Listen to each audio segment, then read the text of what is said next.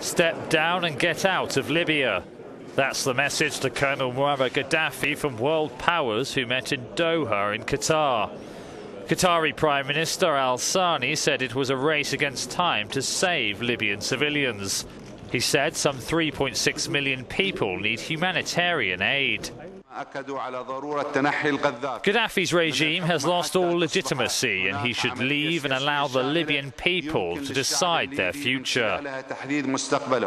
The International Contact Group, which included ministers from over 20 countries, have also agreed to set up a financial mechanism to help aid the rebels.